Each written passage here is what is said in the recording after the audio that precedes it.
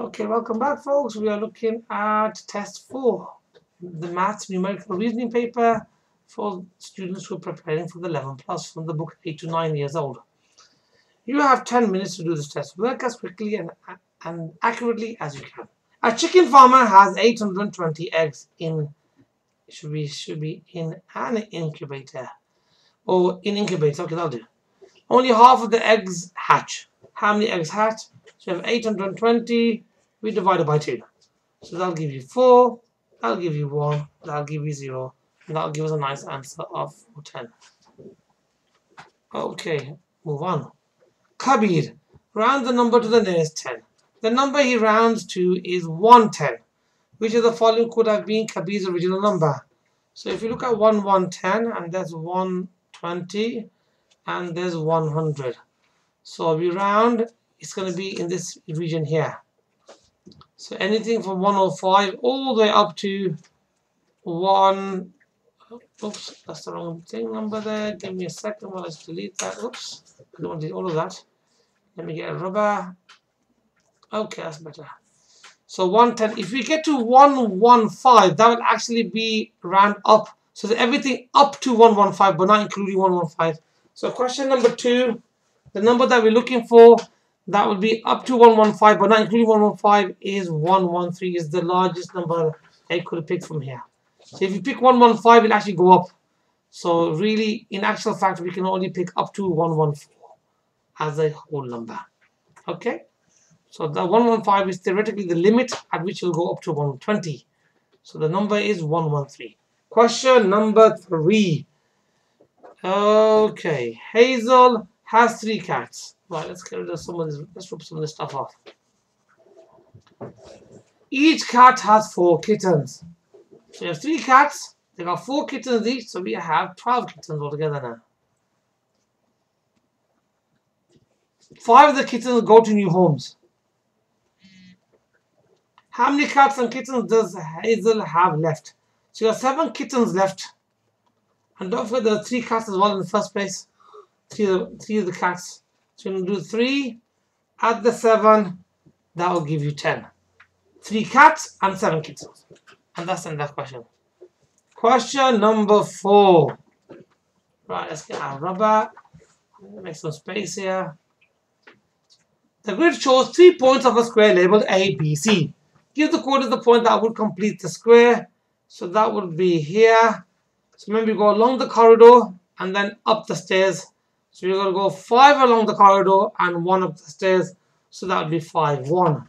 Let's see if you can actually draw the rectangle there. Roughly that's what it is because the picture is slightly slanted. That's right. Okay, lovely. Let's move on to the next question. Question number 5. Okay. Question number 5. On Carol's 30th birthday, she gave birth to Sharon. On Sharon's 27th birthday, she gave birth to Emily. How old was Carol when Emily was born? Okay, so question number 5, what we need to do, she was 30 when she had a daughter, and then her daughter was 27, so that'll be 30 plus 27, that'll give you 57. Sharon was born in 1965. In what year was Emily born? So Emily was born on Sharon's 27th birthday. So 1965, add 27, and that will give us an answer of 1992. Okay.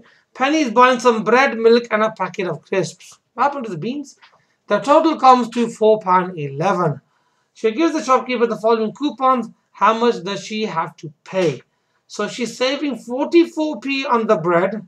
She's saving 53p on the milk and 62p on the crisps. So let's add up her savings. So your 4 add 3 is 7. 7 add 2 is 9. 4 add 5 is 9.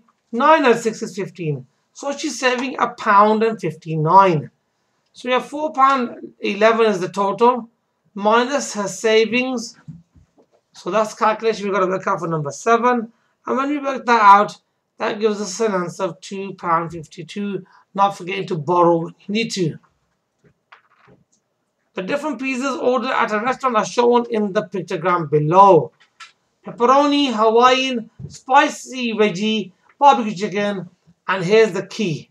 So each complete picture of pizza represents 4 pizzas. So that's 4, 8, 12, and that's going to be 3/4 of 4, which is 3. 12 by 3, that'll give you 15. That's 3/4 of 4, which will give you 3. 4, 8, add the 1, 9. 4 add 2 is 6. So we've got some totals now for each of those. Which of the following statements is true? Circle the correct option. 10 pieces were ordered in total. That is obviously wrong, because we already had 15 here, 3 here, 9 here, and 6. That doesn't make 10. The barbecue chicken pizza was twice as popular as the Hawaiian chicken. 6. Yes, it is, because 6 is double of 3. Correct. B is the answer. Let's move down to the next question. Each pizza, oops, I moved down too quickly. Each pizza is cut into 8 slices. How many slices of Hawaiian pizza were ordered? Let's have a look. Hawaiian, we had 3 pieces here. 3 pieces. So we're going to cut each of them into 8 pieces. So 8 times by 3. So that will give us a total of 24 pieces. Done. A video game normally costs £20. A shop has a deal on for the games. Quarter of the price of every game. How much money Robin saved if you use the deal to buy 3 games? So there's £20 a game times by 3, which is, that'll give you £60 in total. And it says you're going to be saving a quarter of the game price. So it goes at how much will you save? So we've got to work out a quarter of 60. Quarter of 60 means 60 divided by the denominator, which is the bottom number, times it by the numerator, which is top number. So that'll give you £15. This incomplete sorting diagram shows shapes with an even number of sides and shapes containing only obtuse angles. Question says here, which of the following shapes can be placed in the shaded area of the diagram for number 11? So it's going to have even number of sides and only contains obtuse angles. Obtuse angles are angles which are more than 90 but less than 180. So something typically looking like that. Only obtuse angles, not this one. This one's got 2 obtuse angles, and this one's acute angles here, not that one. These are all right angles, not that one. And these are all acute angles. So it has to be C. So you see all the obtuse angles here, and it has an even number of sides because it's a 6-sided shape. Next, last question. Let's get moving. Okay, which of the following shapes would not fit in the sorting diagram for number 12? So we got to have even number of sides, and this shape has got an odd number of sides, which is A. And thank you very much for joining us on this video.